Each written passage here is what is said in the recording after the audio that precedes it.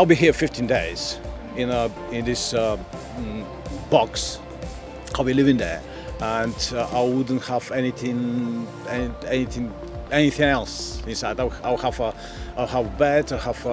I'll be running on.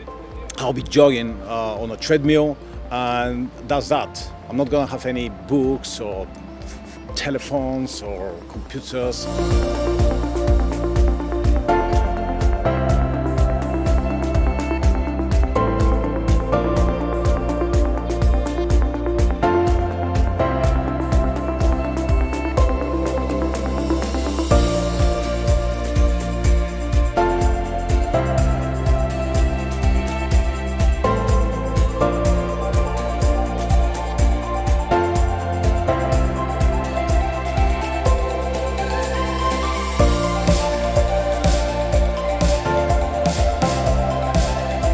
Because one of the reasons I'm doing it is for charity. I do a lot of stuff for charity, and all money we gain from all this, they're going to go to addictions.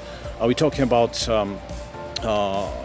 drugs. We're talking about digital addictions. We're talking about anything that kids and young people can get addicted to.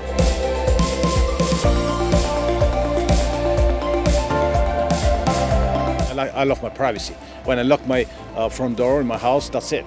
But here, I don't have that privacy.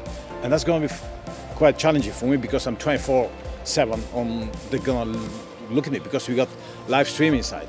So it's kind of, that's going to be uncomfortable.